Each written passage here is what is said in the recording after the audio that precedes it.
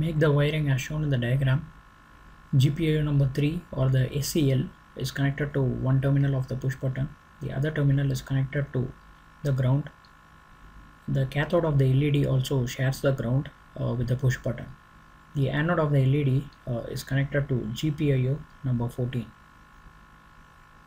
So let me just show you as to what you need to do in order to get the system up and running. So right now you can turn on the Raspberry Pi by pressing the push button, but if you see the activity LED just blinked once and it doesn't stay turned on by default. For it to stay turned on, you need to enable the serial interface within the Raspberry Pi config. And in regards to the button, as it is, the button can be used to turn on the Raspberry Pi, but by default it doesn't have any programs to shut down the Raspberry Pi.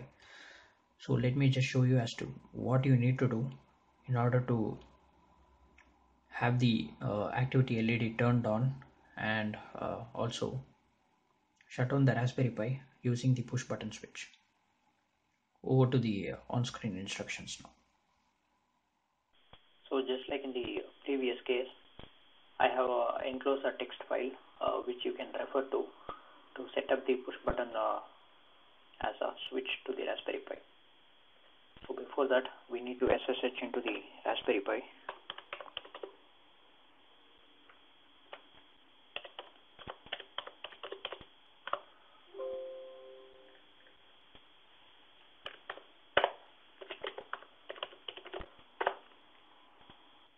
So first we'll set the activity LED to be turned on when the Raspberry Pi is on and be turned off when the Raspberry Pi is off.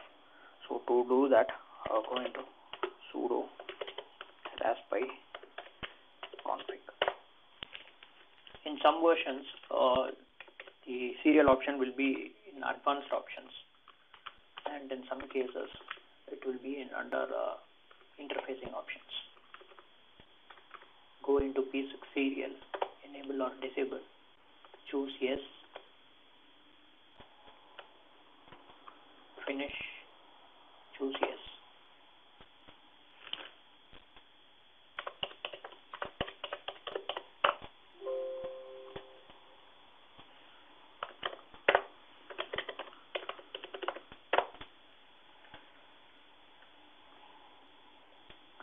You can copy paste the commands one by one to get the push button switch working.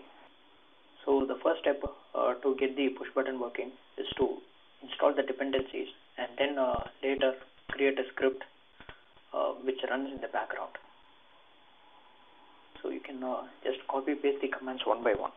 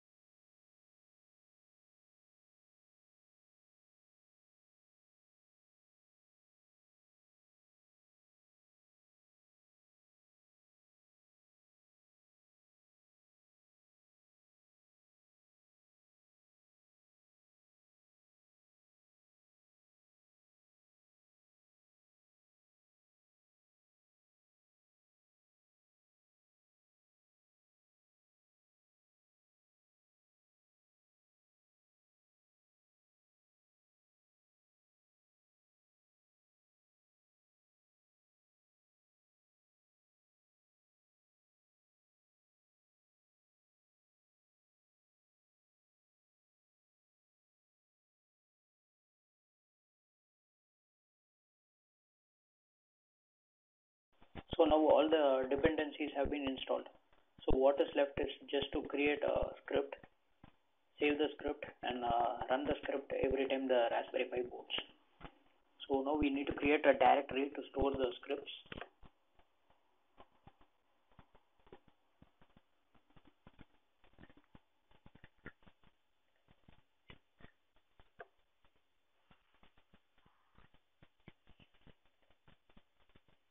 We have called our script as shutdown.py since it is a Python code.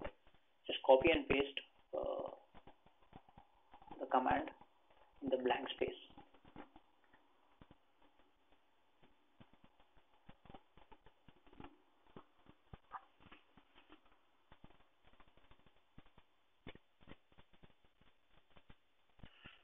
Press Ctrl X, choose yes and enter.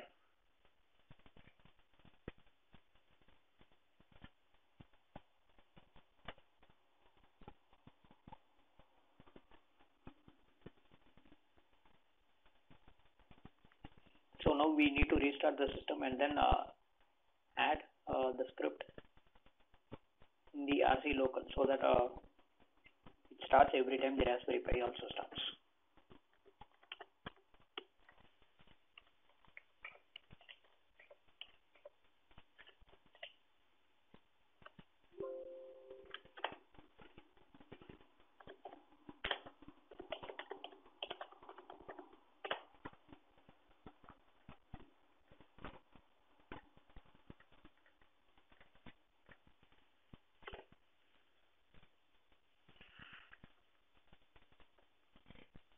Now at the bottom we have the SharePort sync which we added in order to start the SharePort service every time the Raspberry Pi boots.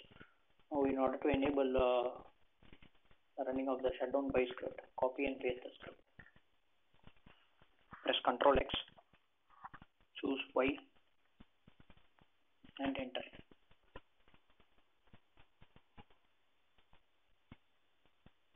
So let me now just shut down the system and then we'll boot the Raspberry Pi by pressing the push button and then shut it down again by pressing the push button.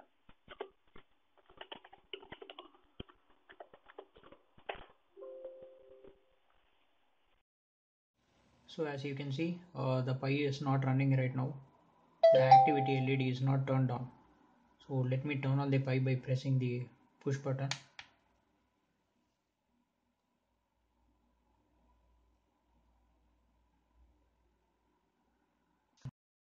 So now let me shut down the Pi by pressing the push button.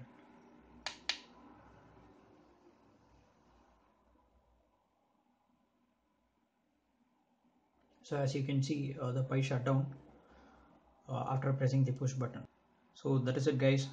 So I hope you like this project and please subscribe for more such videos. Thank you.